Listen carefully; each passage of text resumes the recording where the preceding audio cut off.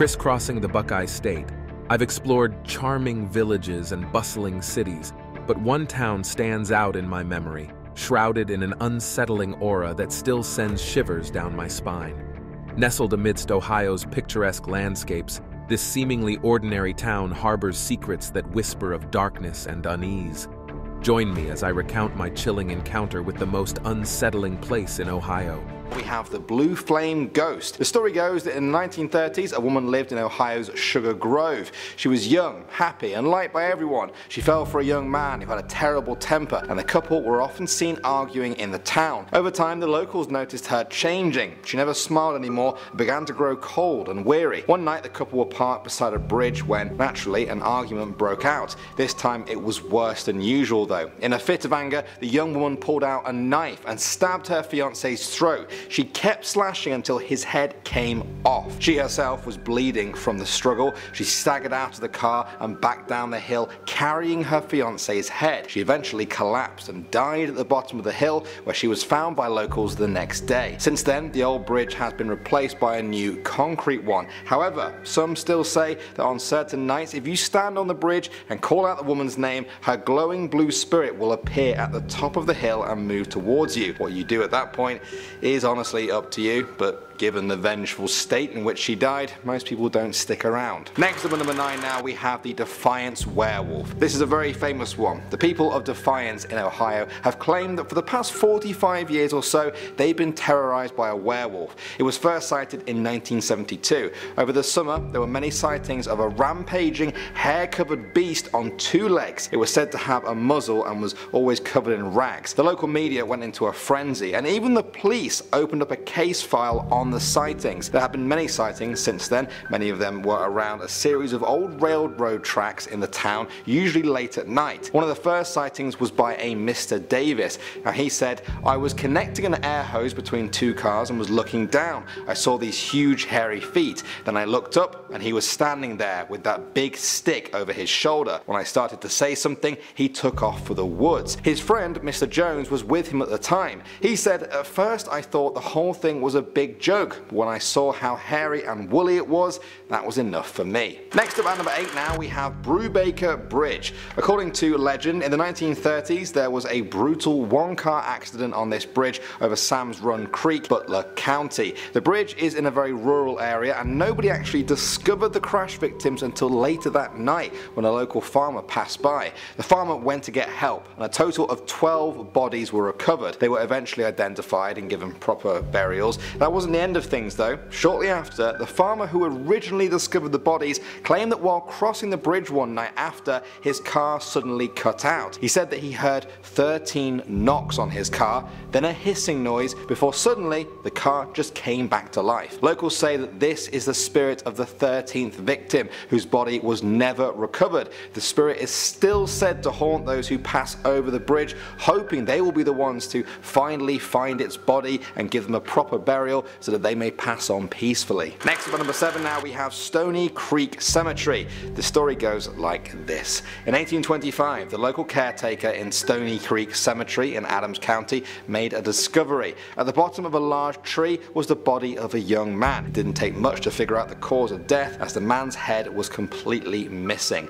Although it's hard to beat that in terms of strangeness, there was one other thing. The crime scene was clean of any blood around this headless body. The police determined the murder must have taken place somewhere else before the perpetrator then dumped the body in the cemetery. Rumours began to spread that the head had not been cut off but rather ripped off by something extremely powerful. The case remained open and unsolved for many years before entering books of folklore. There are those that say that some nights a misty figure appears under a tree in the cemetery, the ghost of this unidentified man, unable to find peace until his murder is solved. Moving on to number 6 now guys, we have Patterson Tower. There are a number of theories about the origin of this strange tower, thought to be built by a John D. Patterson many years ago. According to legend, a group of teenagers in the 1960s took refuge in the tower during a thunderstorm. As the storm raged on, a lightning bolt hit the top of the tower. Electricity surged down the metal stair rail and electrocuted 2 of the teenagers, killing them almost instantly.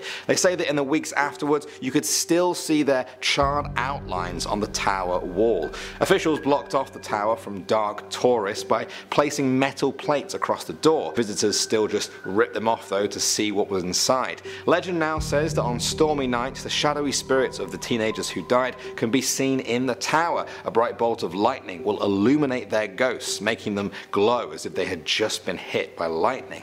When the storm fades, so do they. Until the next time. Coming in at number 5 now, we have Little Sugar Creek. The town of Bellbrook is sometimes referred to as Ohio's Sleepy Hollow because of all the ghostly legends that originated there. A man called James Buckley ran a sawmill there many years ago. He lived in a small cabin and grew his business to great heights, becoming the wealthiest man in the town. One night, his newfound wealth attracted some robbers. When authorities finally arrived to help him, they found Buckley's headless body outside. The murder was never solved. People say the cabin was haunted then by his spirit. Those who ventured there say they've been confronted by a headless ghost, his arms outstretched as if begging for help. In time, the sawmill was demolished, but that didn't bring an end to the sightings. Locals still say that if you wander down to Little Sugar Creek, where the sawmill once stood, you can still see the ghost of James Buckley, unable to pass on peacefully while the case of his brutal murder has been left cold. Moving on to number 4 now, we have Otterbein Cemetery. This one is also known as Bloody Horseshoe Grave.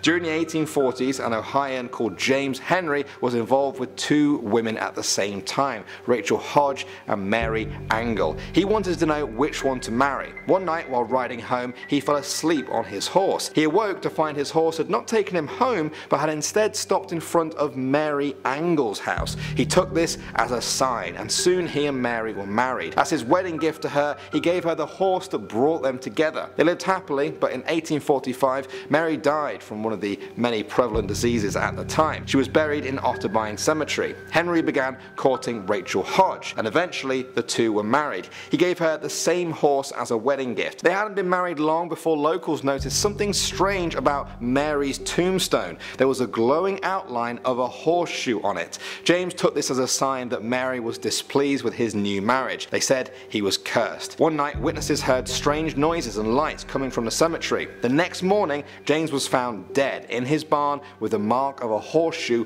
on his forehead. His death was ruled an accident, as Henry had been alone in the barn at the time, all alone except for one other creature, a horse. Even today, they say a strange horseshoe mark is still visible on Mary's tombstone, and that on some nights you can hear the sound of hooves trotting up the cemetery road. Moving on to number 3 now, we have Buxton Inn. This place has been going since 1812, making it one of the oldest inns in Ohio. In the mid-1800s, Major Buxton, after whom the inn was named, took control of the inn. There have been reports of ghosts there ever since. Many of the ghosts alleged to haunt the inn are said to be of previous owners. However, there's also strange knockings people have heard coming from the basement where the stagecoach drivers would have stayed. The door to that same basement is known to open and close by itself, and there have even been reports of footsteps coming up and down the stairs there. Major Buxton's spirit is said to be a shadowy figure, often sighted in the dining room. Another owner, Orrin Granger, appears as an elderly woman wearing old-fashioned breeches who is said to steal pies from the kitchen. There's also the Lady in Blue, who died in the inn and is recognizable by her distinct perfume. There's even a phantom cat that enters people's rooms at night in much the same way it did when it was alive. Next up at number 2 now, we have Old Raritan. The story goes that as European settlers first began to arrive in the Ohio Valley, wolf attacks on livestock became more and more frequent. Farmers began to hunt down the wolves, possibly to the point of extinction, but none of them could have predicted what came next. One wolf in particular always managed to escape the farmers. A huge grey one became known as Old Raritan. Farmers often reported seeing him and his mate wandering through the woods, but they never could corner him. Eventually, they became the only wolves that remained. One night, the wolves were trapped with their backs against Big Rock, a famous landmark. The hunters opened fire and brought the female down. Just as the hunters set their dogs loose to finish her off, a loud cry echoed through the woods. Old Raritan leapt in front and fought the dogs off. The hunters opened fire and wounded him too. Eventually, they called off their dogs. Old Raritan dragged his now dead mate up to the top of Big Rock. Once there, he let out a thunderous howl across the backdrop of the moon and then slumped down beside his mate. All was quiet, but not forever. On certain nights, locals say you can still hear a painful howl, and that if you head to the top of Big Rock, you'll be faced with the ghost of old Raridan, still ready to fight in his afterlife. And finally, number 1 now, we have the Bloody Bridge. Sometimes you can just tell from these titles where these stories are heading. This bridge lies just outside of Spencerville, crossing the Miami-Erie Canal. According to legend, the bridge was a site of a grisly murder in 1854. In the years before that, a rivalry grew between 2 local men, Bill Jones and Jack Billings. Both had fallen for a woman called Minnie Warren. In the end, Minnie chose Jack, sending Bill into a fit of rage. One night in 1854, Minnie and Jack began to cross the bridge on their way home from a party. At the other end though, stood Bill. He was holding an axe. They didn't have time to run. Bill took one swing and severed Jack's head clean off. Minnie screamed and jumped off the bridge and into her watery grave. Bill then disappeared until his skeleton was found years later in a well. Was it suicide or revenge from the couple's family? Either way, the years since then have seen reports of ghostly images of the murdered couple on the bridge. Some even say that when the water gets dark enough, you can look over the bridge and see Minnie Warren's face staring right back at you in horror. And we're going to kick off the list with the legend of the Hook Man. Now, supposedly on Pond Run Road in the village of New Richmond, there once lived a doctor and his wife. They had a son who was mentally disturbed, and these two were ashamed of him and opted to keep him out of the public eye. This meant chaining him up in the basement whenever people were over, or when they just didn't want him in their presence. One night, there was a terrible storm. A bolt of lightning hit their house and a fire started. When authorities arrived on the scene, they found the parents burnt to death, which was the perfect outcome for despicable people like that. But the boy, who had been chained up in the basement at the time, was nowhere to be found, aside from his hand, still chained up to the wall in the basement. So where did he go? Well, legends started to spread that over the years he grew up stalking through the woods, stealing from homes nearby, brandishing a hook for a hand, and brutalizing innocent people, especially young couples. The urban legend of the Hook Man is one you see all over the place. This is just Ohio's specific version of the tale. If you're liking our channel so far, by the way, if you're new here, why not hit that subscribe button? You got nothing to lose. It's free. We got awesome videos coming at you on the daily. Alright, next on the list we have Munchkinland. This urban legend of Munchkinland, also known as Tiny Town in Cincinnati, Ohio, centers around a peculiar area near Rumpke Landfill. Here, a cluster of small houses and buildings allegedly housed a community of little people. According to local lore, these tiny inhabitants were notorious for hurling rocks at passing cars, attempting to deter any intruders. Numerous tales circulated about unsuspecting individuals who stopped their cars in the vicinity, only to find themselves confronted by enraged little folk armed with rocks and ready to defend their territory. As to where these little people are said to have come from, the legend goes that they were retired circus performers. Now, there actually was a collection of small structures in this area. They've recently been torn down, I believe. But as to why they were there are lots of different stories, including, of course, that they were built by the little retired circus performers. A more likely explanation, though, is that they had been built by a farmer on the land who had decided he wanted to start running hay rides, and that he built the houses on the property. But I think it's still a bit murky as to how they got there. Number 8, the Peninsula Python. So this incident involved the discovery of a large python in the Cuyahoga Valley National Park in Peninsula, Ohio in the summer of 1944. The question obviously was, how did this python, native to tropical regions, end up in a park in Ohio? For a while, authorities didn't even think the reports were real, or at least they didn't think people were really seeing what they thought they were seeing. A massive snake stalking the area became something of an urban legend at the time, but turns out that there indeed was a python, and as to how it got there, some believed that it had been a pet released by its owner, others speculated that it had escaped from a traveling circus or a private exotic animal collection. It's still a bit of a mystery to this day as to how it really got there. The python was never even found. It likely died during the winter, but some say it's still stalking its way out there. At number 7, we have Gore Orphanage. Light of Hope Orphanage was established in 1902. It was run by a religious zealot.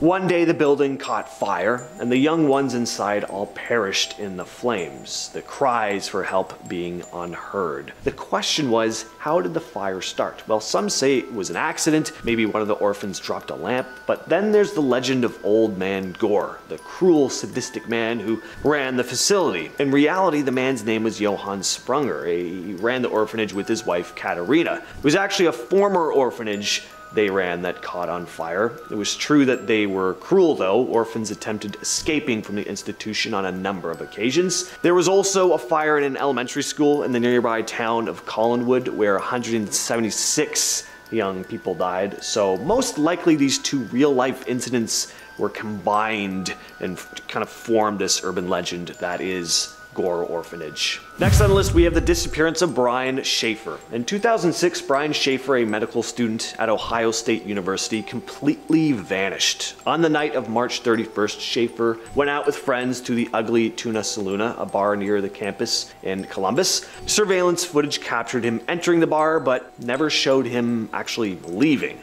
When his friends realized he was missing, they figured he'd gone home, but he hadn't. And surveillance footage from the bar showed footage of Brian speaking with two women outside the bar just before 2 a.m. His friends had already left at this point. Then he went back inside and that was it. No trace of him after that. And here's the thing, the bar only had one entrance, monitored by surveillance cameras, which didn't record Brian leaving. On top of that, there were no signs of foul play in his apartment. Over the years, there's been lots of speculation as to what happened here, but one theory is that he voluntarily disappeared and is alive, hopefully anyway, living with a new identity. At our number 5 spot, we have Amy. On Lick Road, just outside of Cincinnati, a terrible incident is said to have taken place. A woman named Amy lost her life at the hands of someone, but the perpetrator was never found. The prevailing theory is that her boyfriend did it though. As the years passed, tales of Amy's ghost haunting Lick Road began to spread, making the ghost of Amy one of the most prominent urban legends in Ohio. Supposedly,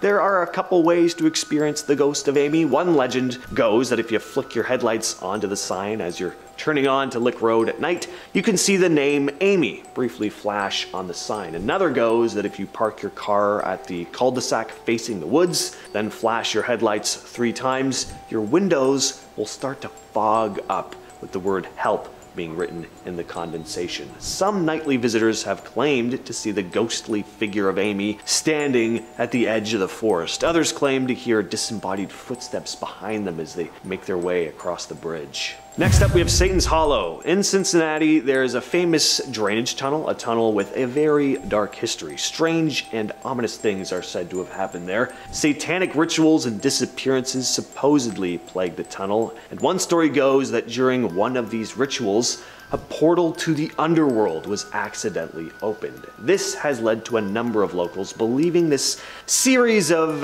interconnected tunnels are actually a portal to hell itself now. People claim to hear strange noises coming from its depths and have even witnessed a shadowy figure known as the Shadow Man, a demonic entity who stalks the tunnel at night. The Werewolf of Defiance. So in the summer of 1972, the small town of Defiance, Ohio was rocked by a series of bizarre and terrifying encounters with what locals would describe as the Werewolf of Defiance. First reported sighting occurred when 2 railroad workers, Ted Davis and Tom Jones, were laboring on the Norfolk and Western Railway. Ted Davis, busy with his work, suddenly looked up to witness something completely unexplainable. A large wolf-like creature clutching a wooden board in its paws. The creature then just whacked Ted on the shoulder with the board before vanishing into the nearby bushes. I like the imagery of that. Just a werewolf come walking out. Bam! All right, goodbye. Anyway, 5 days later, Ted and Tom returned to work,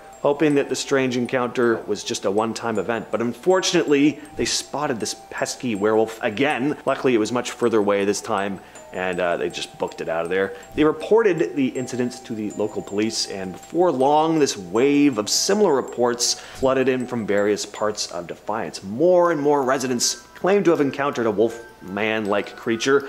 People were scared to go outside. Like, nobody wants to be gored by a massive-sized wolf person. The sightings, did trail off, but the Wolfman of Defiance has remained a legend of Ohio ever since. And at second place, we have the Crosswick Monster. This incident took place in 1982 and has become a prominent tale in Ohio's cryptid folklore. According to this story, two young boys, Ed and Joe Lynch, encountered a terrifying creature in a field. They heard peculiar noises coming from the tall grass, and before they could react, a massive four-legged lizard-like beast emerged. The creature swiftly approached them, grabbing 13-year-old Ed in its jaws and began dragging him towards a hollowed-out tree. Fortunately, though, the boys' screams caught the attention of three nearby men who rushed in to help. They managed to rescue Ed, but he sustained some pretty severe injuries. In response to this initial attack, a group of 60 men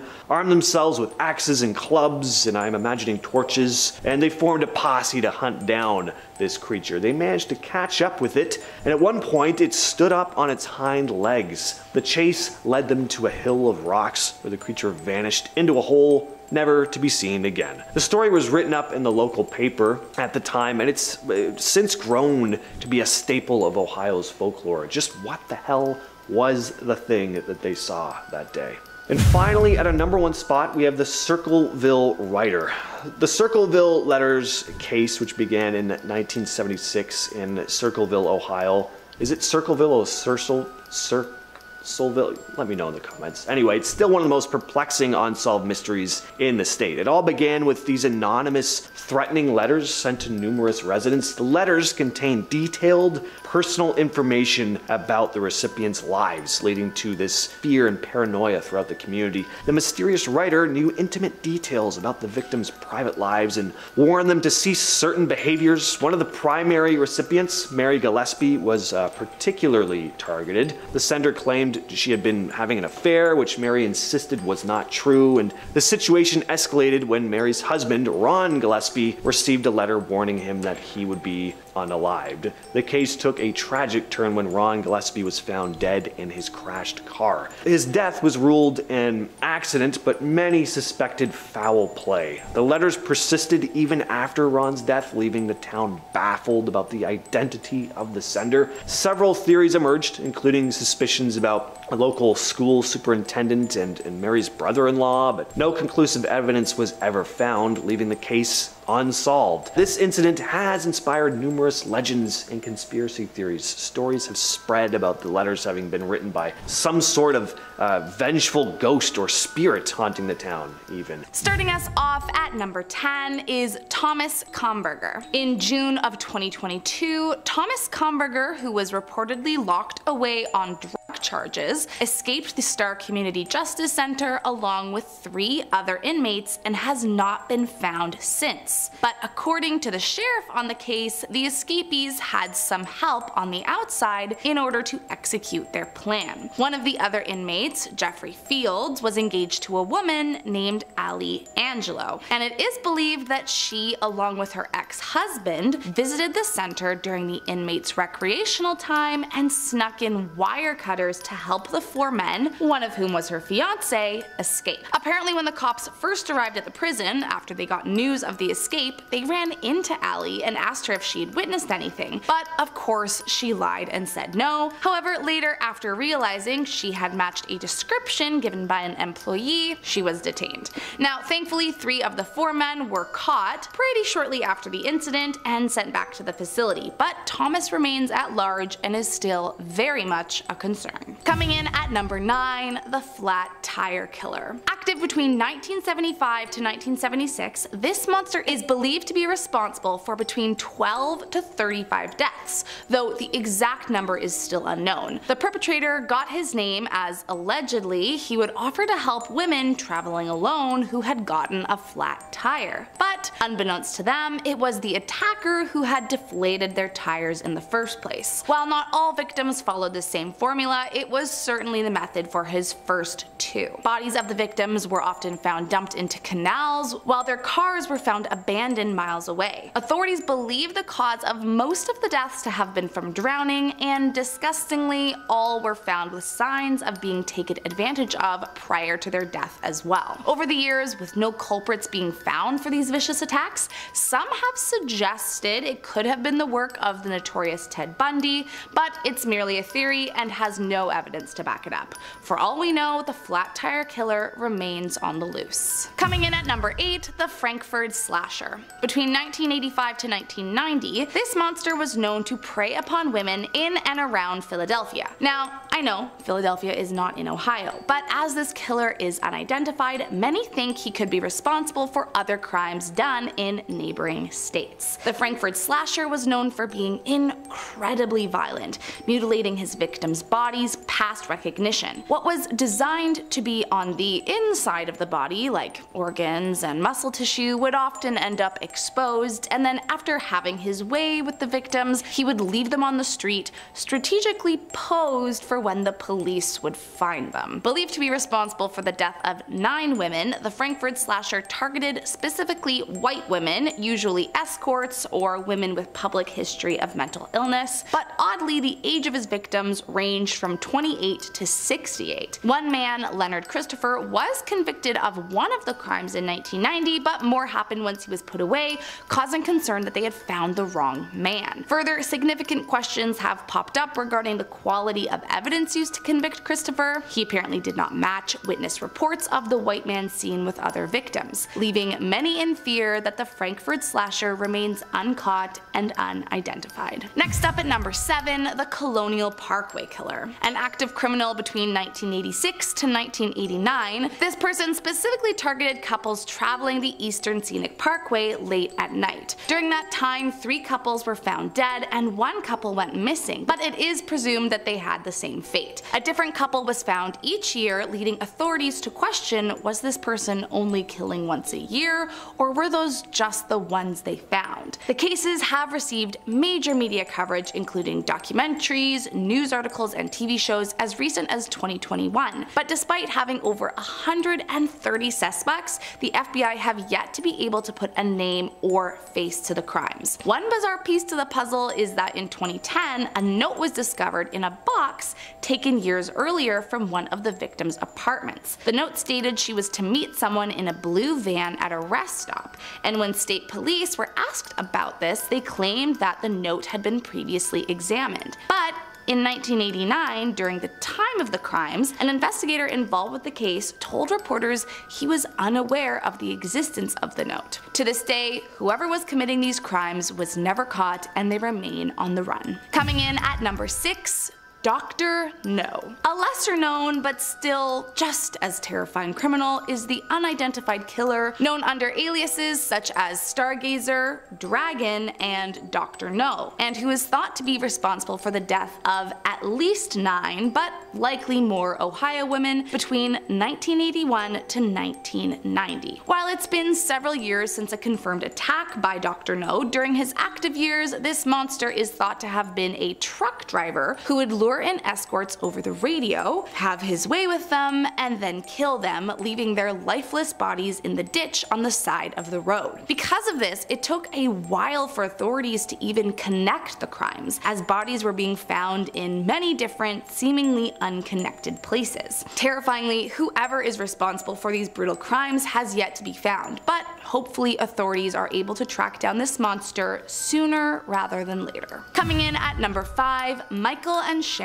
Gravel. Prior to 2003, adoptive parents Michael and Sharon Gravel appeared to be a wholesome family. Over the years, they adopted 11 young special needs people, homeschooled them, and from the outside, everything seemed totally normal. But sadly, this couldn't have been further from the truth. As it turns out, their 11 adoptees were subjects of of awful treatment. When authorities found them, they were being kept in cages, and the victims testified that they were often beaten, starved, and emotionally tortured. For example, inside these cage-like enclosures was reportedly an alarm that would go off anytime they tried to leave it, and so they were so terrified of setting it off, they would often soil themselves in the middle of the night rather than risk waking up one of their parents. The trial lasted about 2 years, and there was a lot of back and forth surrounding the reality of their neglect. Some community members came forward to say they were actually very loving parents, and Sharon and Michael insisted that the cages were actually to protect their adoptees from each other. However, with testimonies from the victims stating otherwise, by 2005 their sentence was decided. The Gravels ended up facing just 2 years in prison for their deeds, which, I mean, I might not know all the details of the case, but if you ask me, it seems like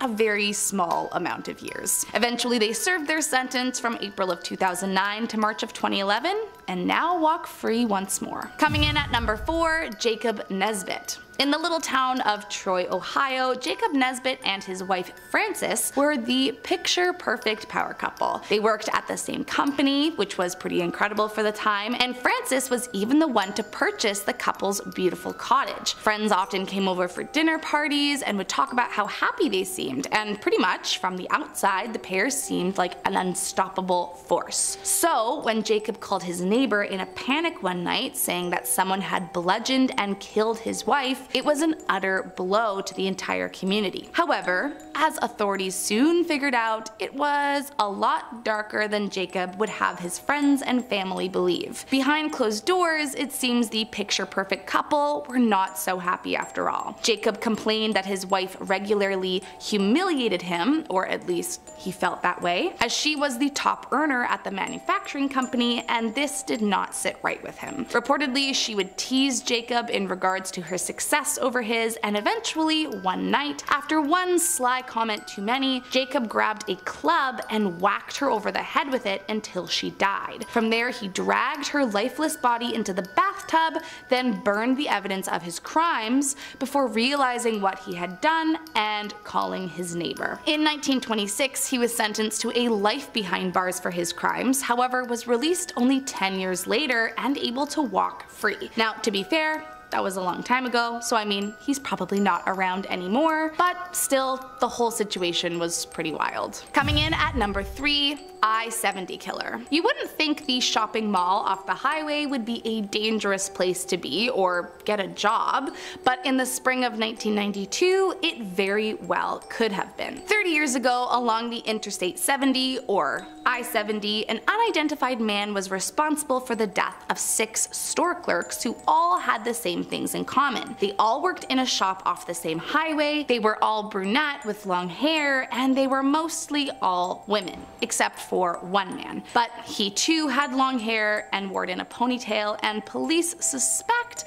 the killer mistook him for a woman from behind. The attacker didn't seem too interested in anything but taking their lives, as he rarely robbed the stores after, and if he did, he would maybe take $100. After one of the attacks, a customer walked in the store and caught him, the 2 victims on the floor, and the attacker still with the weapon in his hand. But fearing for his life, he ran away as fast as he could, and in shock didn't call authorities until nearly an hour later, well after the man had escaped the scene. A few years later in 1994 Texas, 2 similar attacks took place, and again in 2001 Indiana. The cases have been featured on America's Most Wanted, Unsolved Mysteries, and Dark Minds, but the man has never been caught and remains walking among us to this day. Coming in at number 2, the Cleveland torso killer. Once again, another terrifying killer who has never been brought to justice is the Cleveland torso killer. Starting in the 1930s, horrifying crime sites began scattering across the city, each as bone-chilling as the last. Whoever this monster was had a sick mind,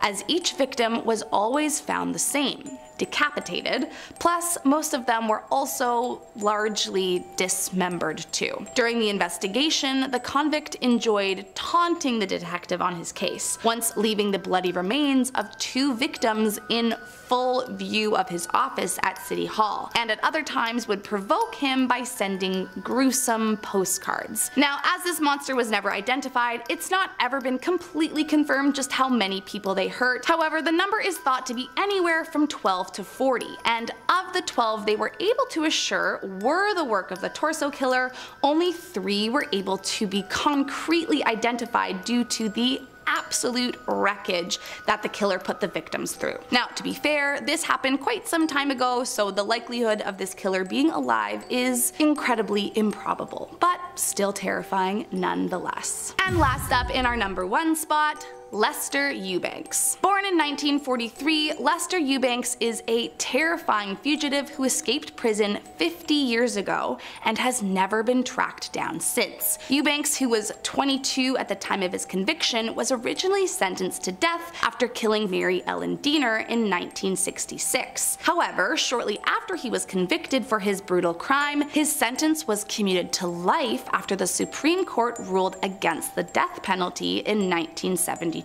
The following year behind bars, reportedly, Eubanks was a model prisoner, and so nearing the Christmas of 1973, he was rewarded with a prison Christmas shopping trip. However, he took advantage of this opportunity and managed to sneak off unnoticed. His disappearance has eluded authorities ever since, so much so that he has even been featured on shows like Unsolved Mysteries, and as of the last year, he is listed on the US Marshals 15 most wanted fugitives. While he escaped prison in Ohio, from what authorities have been able to gather, it's suspected he's hiding in LA currently, and they are offering up to $50,000 for anyone with knowledge of his whereabouts. Number 10. Recent sighting. Middletown was shaken by an extraordinary event last month as residents reported witnessing a display of rotating green lights hovering above them. The inexplicable sighting, which occurred around 10:30 p.m., left many in awe and pondering the possibility of extraterrestrial activity. One individual, Caden Little, managed to capture the event on video while on Jerry Couch Boulevard. Caden described his initial reaction as a mix of fear and fascination, exclaiming, "I instantly thought like we're under attack by aliens. It was scary." Fortunately, the lights abruptly disappeared without any hostile action, providing some relief. Eyewitnesses, including Bryce Garrick, observed the lights rotating in a clockwise motion before swiftly darting across the sky and vanishing. The bewildering speed at which the lights maneuvered ruled out the possibility of drones, according to Brian Simpson, president of the Cincinnati Astronomical Society. So what was it? Who knows, but my bet is aliens. Number 9. The coin incident. At 7:30 p.m. on October 18, 1973, American Airlines Flight 21 encountered a UFO near Mansfield, Ohio, and reported it. This would be the first of dozens of sightings reported in the area that night. However, the most astonishing one took place 3 hours later and became known as the coin incident. Sometime after 10:30 p.m., an Army Reserve helicopter piloted by Captain Lawrence Coyne and a crew of 3 men was flying from Columbus to Cleveland when, somewhere around Mansfield, they noticed a red light on the horizon. They then realized that the object was heading straight for them at a high rate of speed. Coyne quickly descended to avoid collision, but as the men were preparing for impact, the object came to a halt in front of them and projected a green, pyramid-shaped beam over the helicopter. At the same time this was happening, the men reported the helicopter being pulled up and towards the UFO. However, it then let go and darted out of sight. The incident lasted 5 minutes. The men described a gray, metallic-looking dome-shaped object with a red light on one end and white light on the other. Now, interestingly, after the incident, according to one crew member, the helicopter never worked right again. Now, this whole incident was seen from the ground by a mother and her 2 children who pulled their car over to watch what was going on.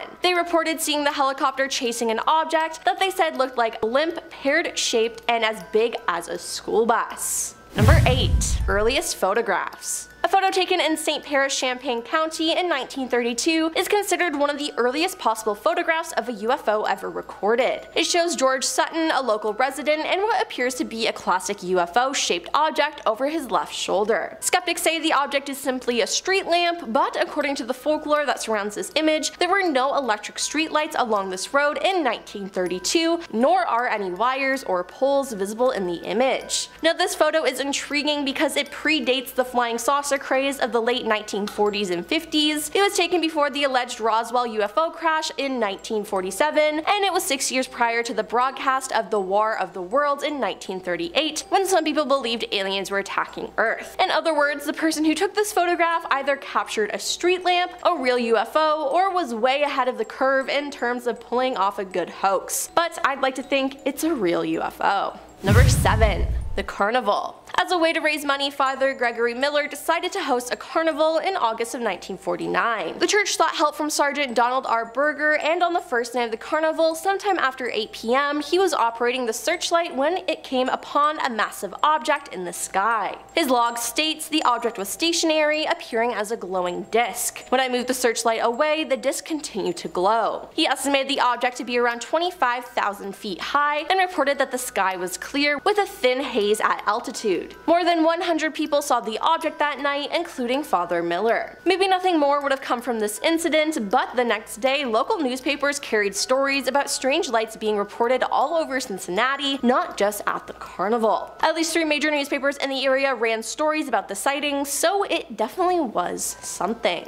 Number 6. 86-mile police chase. In Portage Country in 1966, law enforcement officers from several jurisdictions either witnessed or chased a UFO for 86 miles into Pennsylvania. The incident is considered one of the most thoroughly documented UFO cases on record. Portage County Sheriff Deputy Dale Spar and second deputy named Wilbur Neff came upon the UFO around 5:30 a.m. on April 17th. They were investigating an abandoned vehicle and they heard a humming or buzzing noise behind them, and they turned to see a UFO hovering just above a nearby tree line. A bright cone-shaped light came from beneath the object, illuminating the ground. They called into dispatch, which told them to keep an eye on the object. Just then, the object began to quickly move away. The two decided to give chase, and near the state line, a local police officer saw the object, followed by Spar and Neff chasing it. He decided to join in on the action. However, a short time later, just as the sun was rising, Spar began to run out of gas, so he and Neff and the local police officer pulled into a gas station, where they watched the object ascend several thousand feet into the sky, and then straight into outer space, and, well, that was that.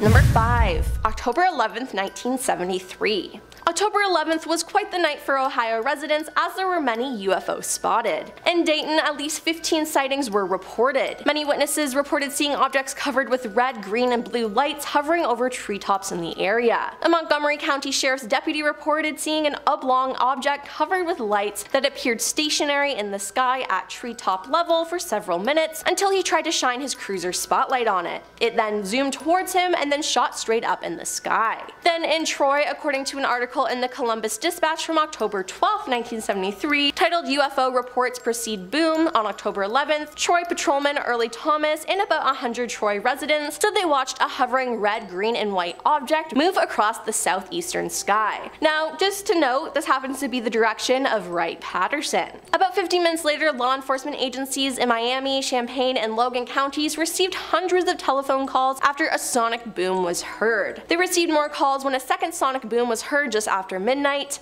and it seems like the aliens had something special planned for that day to me.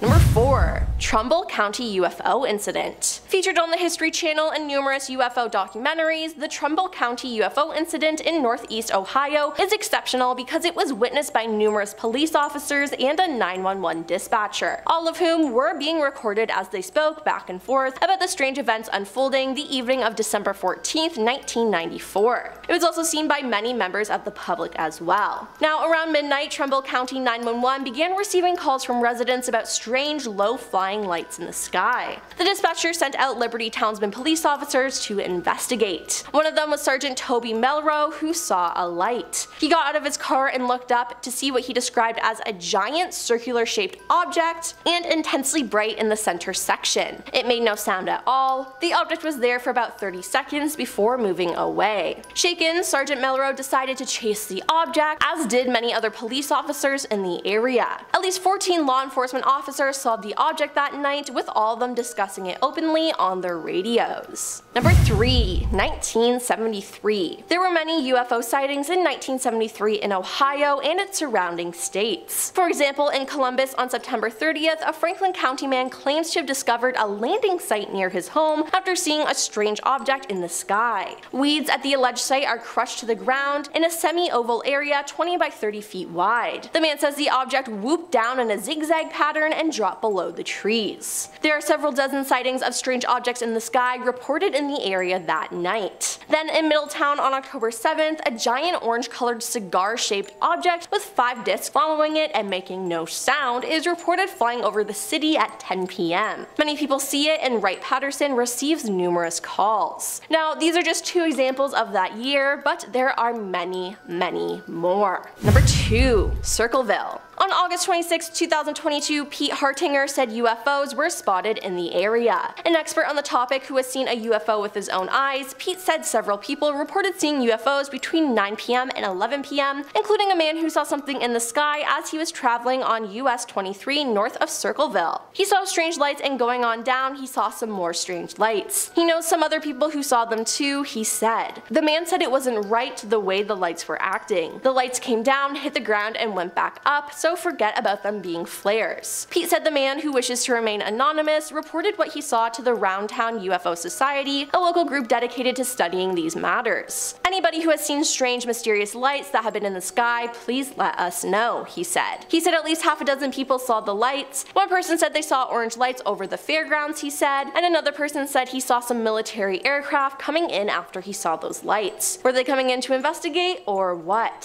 Since 1947, there have been several sightings of UFOs in the Circleville area, which is strange. And coming in at number 1 is Ohio is a beacon. According to the Mutual UFO Network of Ohio, MUFON, the state ranks among the top 10 states in UFO reports. Thomas Wortman with the MUFON said, "It's all sorts of things we get. We get the individual who is out walking their dog at night who reports seeing unusual lights that they just can't explain. They see the lights for a few seconds or minutes and they just want an answer." Now, the majority of these reports come from Northeast Ohio, and Thomas says about 80% of what comes in the agency can be explained, but about 20% and up being classified as UFOs. Now, if you're waiting for the government to admit that aliens do exist, don't hold your breath, because the Time reports that the Pentagon isn't going to say that. But my question is, what is so special about Ohio? And we're kicking off this list with a very recent Ohio Bigfoot report. This one is detailed on the BFRO, or the Bigfoot Field Researchers website, where there are tons of different eyewitness reports of the elusive beast, but this is a good one to start off with because it just happened back in January of this year. On January 22nd, on a snowy afternoon in Warren County, Ohio, a family reported seeing a big creature standing near a bike path while they were driving down the road. The father of the family wrote, "As we were driving along State Route 350 towards State Route 123, south of Oregonia, we came to the Loveland Bike Trail that runs next to the Little Miami River. As I slowed down near the bike path crossing, we looked out the passenger side of the car and saw a large black figure standing a distance up the bike path facing the river while it was snowing. The ground was covered with at least 3 inches of snow, so it didn't appear that someone would be on the bike path biking or walking the trail. The weather was not ideal for anyone to be hunting or walking on the path at the time. The figure appeared to have come from the woods and was walking towards the river." He also described the figure as having no obvious clothing pattern, being consistently dark, and that his wife and 2 teenage children also spotted it. There have apparently been at least 9 credible sightings of a supposed Bigfoot-like creature in the same area too. Number 9. Bigfoot howls. In this video uploaded by We Do It Outdoors, we see our cameraman roaming through a forest in Lore City, Ohio. The sun is starting to set and we hear a series of strange,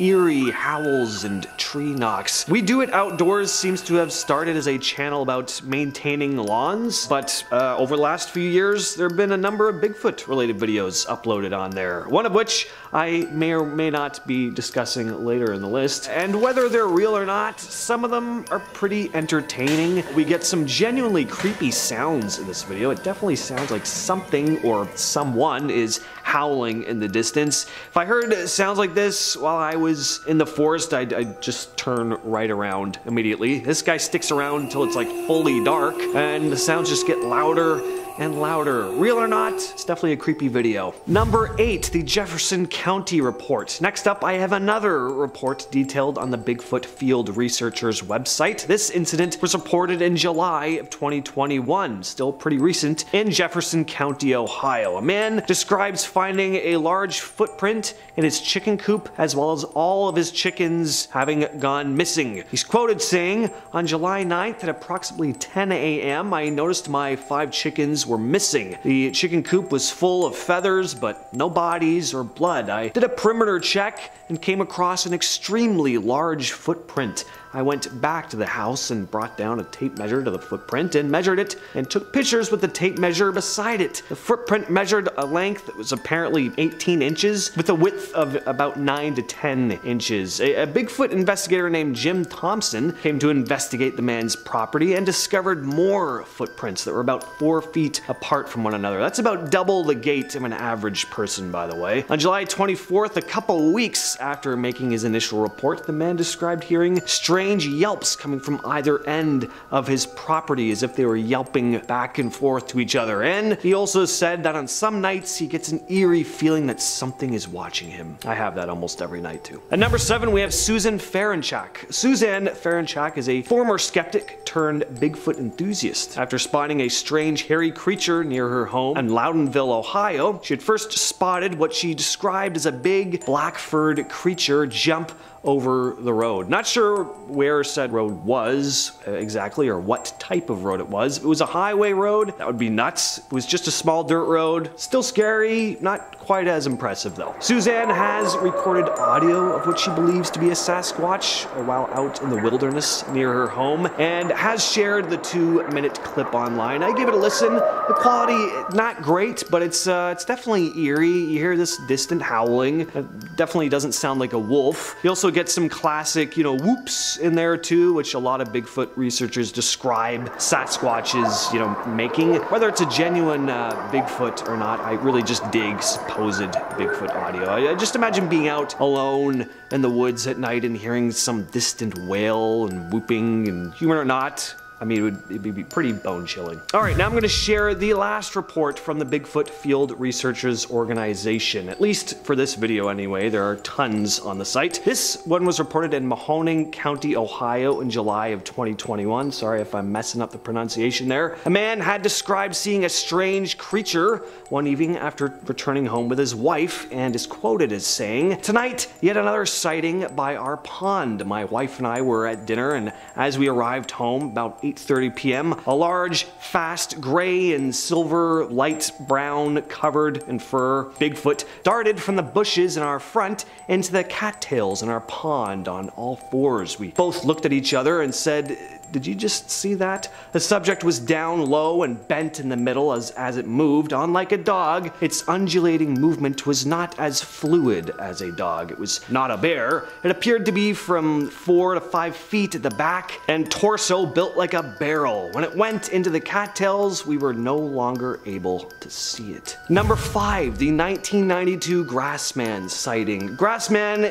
is again the name often given to the big ape-like creature or creatures that so many Ohio locals have spotted. And in this video, taken in eastern Ohio in 1992 by a man named Don Keating, he had spotted what looked like a large hairy creature walking into the forest. He managed to capture it on camera, and though the footage is very grainy and he was a fair distance away from it, there is definitely something walking into the forest. It's not the most convincing video evidence. It's hard to tell what you're looking at, but I do always find find something eerie about old 90s VHS footage, and Keating seems to believe he saw some kind of large cryptid. So this video was featured on Monster Quest and features an interview with Keating describing what he saw and that he was a skeptic before this encounter. I always like it when they say there were skeptics before, because, you know, it's a bit more convincing that way. At number 4, we have the famous Minerva monster case. Back in 1978, a family living in Minerva, Ohio, reported what they believed to be a large, Bigfoot-esque cryptid around their home. The Caton family reported rocks being thrown at their home by the creature and would spot large footprints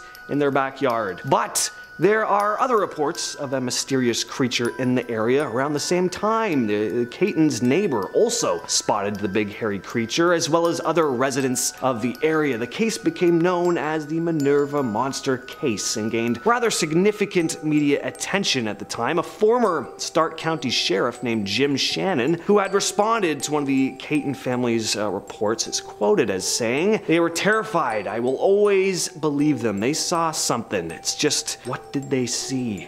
This case has become the subject of a 2015 documentary called Minerva Monster, directed by Seth Breedlove, who we might be talking about in a bit. Next up, we have Mark DeWerth. Mark DeWerth is a Ohio Bigfoot investigator who has collected a fair amount of evidence in the 30 years he's spent on the hunt. He's got footprints, audio recordings, and of course his first-hand encounter, which was the catalyst for his research. The story is he'd been exploring an old strip mine in search of badger dens, was followed out by something which soon stood up and looked at him, a big bipedal hairy creature. If that happened to me, I would not go looking for the creature again. I would move out of Ohio the next morning probably. The thought of an 8-foot tall hairy beast roaming through the woods has always been kind of creepy to me, but having one stare at you in a cave, imagine looking through a cave thinking all you're gonna see that day is maybe some badgers, and then you're met with an 8-foot tall hairy ape man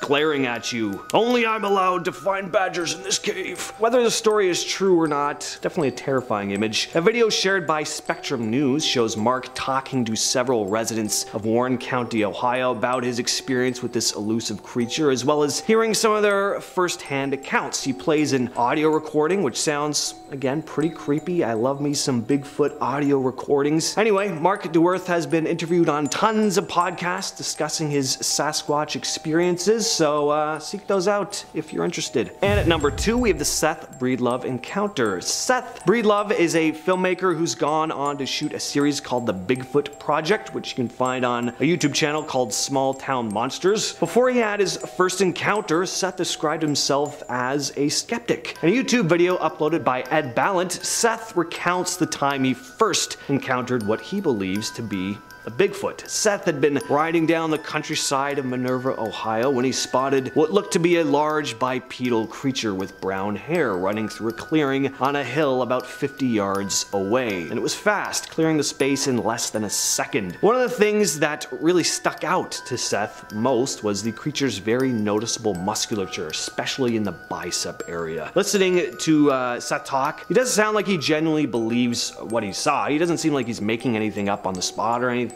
Whether it was indeed the missing link or something more benign, he definitely did see something. And coming in at our number 1 spot is the Salt Fork footage. This video, once again uploaded by the YouTube channel We Do It Outdoors, is only 10 minutes long, but there's a lot going on with this one. So 2 men were exploring Salt Fork State Park in eastern Ohio, and after hearing some strange noises, they happened to capture footage of what looks to be a large bipedal hairy animal. We have a few different pieces of evidence in this video. We have handheld footage of the creature moving through the trees. We have some drone footage, lots of sounds too. It's a very meaty video. Now, could it be a big guy in a suit? Look, it can always be a big guy in a suit, but I gotta say, if it is a suit, it's not a bad one. It's pretty good. It looks like it has some bulk to it. It doesn't look like just one of those generic gorilla suits you can pick up at Spirit Halloween. And what I like here is that the footage is clear. He's not relying on shaking the camera around or making the video extra grainy to try and obscure the image. And just for those reasons alone, I like this video, even if it isn't real. We also hear some vocalizations going on here, so like I said, it's just a lot happening. Check this one out over at We Do It Outdoors. And we're starting off this list today with the Werewolf of Defiance. It's the summer of 1972. Two railroad workers were hard at work on the Norfolk and Western Railway when all of a sudden, one of them, Ted Davis, looked up to see a large wolf-like creature with a wooden board grasped between its paws, which it then whacked the man in the shoulder with before turning off into the bushes to run away like a coward. 5 days later, Ted and his coworker Tom Jones returned to the railway for another day's work, hoping they wouldn't be seeing the big furry monster again. Only they did. Only this time it was a bit of a safe distance away. Not that I'd ever feel a safe distance away from a werewolf, but that's just me. And then they reported the sightings to the police. Right around this time, more and more Wolfman sightings began piling in, and locals began to panic about the potential of being mauled by a 6-foot-tall werewolf. Imagine actually like feeling that was a possibility. Like you're heading out to the grocery store and you're like, damn, like really hope I don't run into a lycanthrope today. That's their life apparently in Ohio. Up next we have the Loveland Frog. This mysterious creature has been reported to have been sighted in Loveland, Ohio. The amphibious creature is said to resemble a bipedal frog, standing upright on its hind legs, measuring up to 4 feet tall. Not that big, but pretty big for a frog though. Got leathery skin, webbed fingers and toes, y'all know how frogs look, and it's also got those iconic glowing large eyes. The first reported sighting of the Loveland Frog was in 1955, when a man claimed to have seen 3 of them on the side of the road holding some kind of strange wand-like device. Again, only in Ohio would you spot 3 large frogs practicing magic under a bridge. I really gotta visit Ohio sometimes. It just seems like such a fantastical place. Again, Narnia got nothing on Ohio. Anyway, since that initial 1955 sighting, there have been several other ones, including one by a police officer in 1972 who reported seeing a creature fitting the description of the Loveland Frog scuttling across the road and then hopping over the guardrail into the Little Miami River. Another officer even claimed to have shot at the creature, but it escaped. Some people believe the Loveland Frog is an escaped exotic pet or mutated frog, while others speculate that it is a supernatural type of creature. At number 8 on the list, we have melonheads. The melonheads are a group of cryptids that have been reported to have been sighted in various locations in Ohio, but are primarily found in the Cleveland suburb of Kirtland. These creatures are said to be small in stature, with large,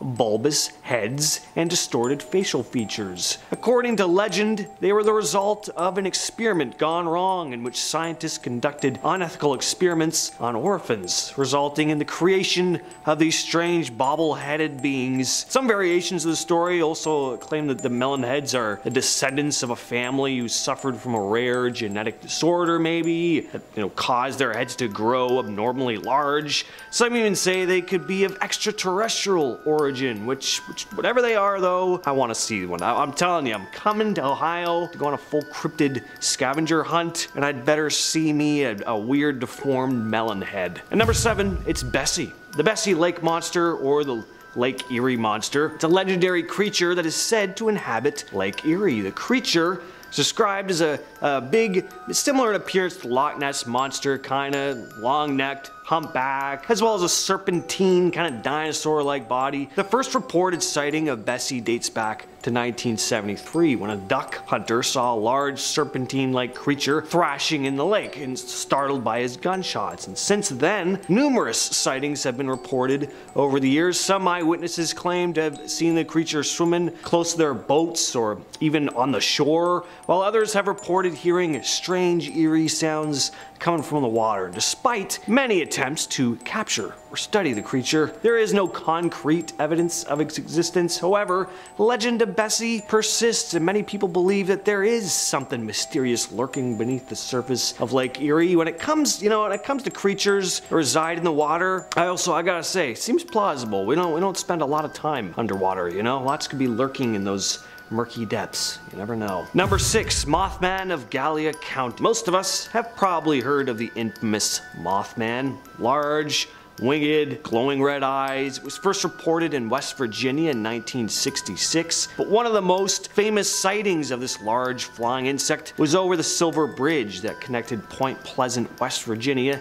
to the village of Gallipolis, Ohio. I'm not sure if I'm pronouncing that right, but I think it's Gallipolis. This sighting happened just a year after the first reported Mothman sighting, and right around the time when the creature was spotted on the Silver Bridge, it collapsed. And some still believe that this mysterious cryptid was the one responsible. There have also been reported Mothman sightings before other big disasters, which has led some to speculate as to whether Mothman is a bad omen or if it is simply appears as kind of like a warning of impending doom, bad or good. Orange eyes. Now, this is a Sasquatch type creature that could very well be the same type of creature as a couple others we'll be discussing on the list. There are many Sasquatch variations seen throughout Ohio, but this one is famous for, as you could probably imagine, it's got these glowing orange eyes. There have been reports of strange creatures with orange eyes lurking in Ohio, said to reside in the Riverside Cemetery before moving to the woods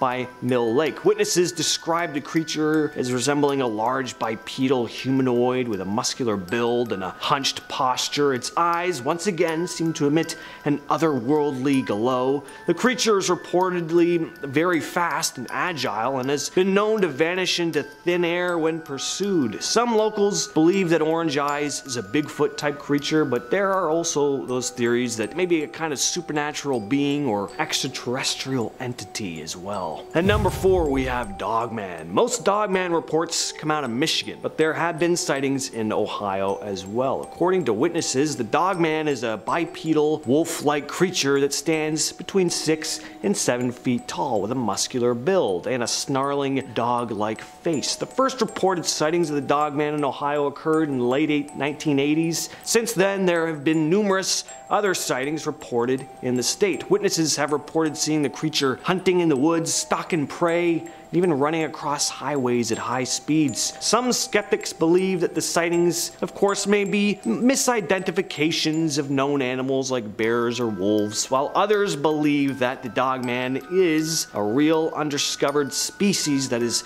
yet to be officially documented by science. Number 3, the Crosswick Monster. Now, there's only one report of this cryptid, but it's quite the entertaining tale. It's like something out of a classic 1950s monster movie or something like that, and it's a pretty famous piece of Ohio cryptid folklore. The story goes that in 1882, two boys, Ed and Joe Lynch, began hearing strange sounds coming from the tall grass of a bush behind them. They were fishing, and then before they had time to think, a large four-legged lizard creature popped out from the bushes and began making its way toward them. The boys tried to make their escape, but it caught the 13-year-old Ed in its mouth and began dragging him towards a large hollowed-out tree. 3 men had heard the boys screaming and managed to make it to Ed's aid before he was pulled into the tree, although he was badly injured. A group of about 60 men were formed, armed with axes and clubs, and they tried to slay the beast, but the creature managed to escape, actually standing on its hind legs